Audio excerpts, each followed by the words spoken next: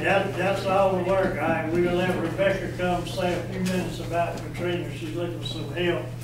And then we can turn it over to Will Howard and let him speak and ask him questions.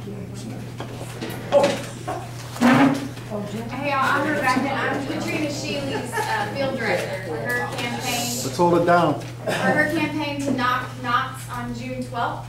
And you guys all know that knots is a huge problem for not just District 23, but the whole state. And so we are just trying to collect help from all over. And so far the numbers are looking pretty good. People have been very generous, and folks have called us before we've been able to call them, which is really exciting. This go around, things are in our favor.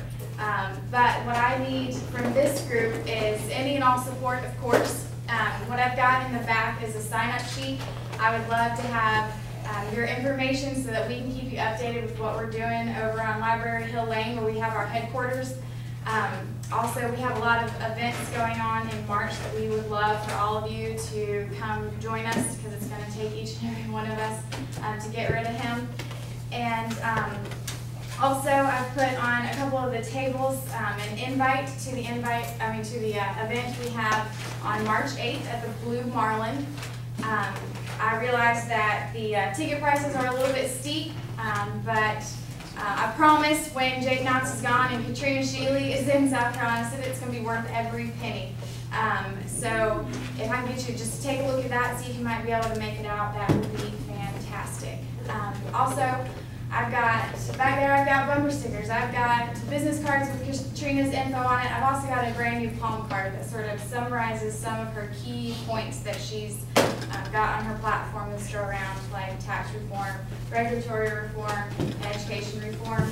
But most importantly, it's got her web address on it, and I strongly encourage you to go check out our website. I've been doing a lot of work updating it, putting pictures all over it, but most importantly, information on where she stands on the issues, which is exactly what you guys are going to want to see.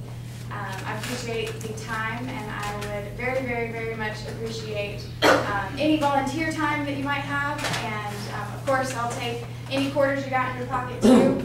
And what I most want is your info on my sign-up sheet. So thanks, guys. Thank you. Thank you.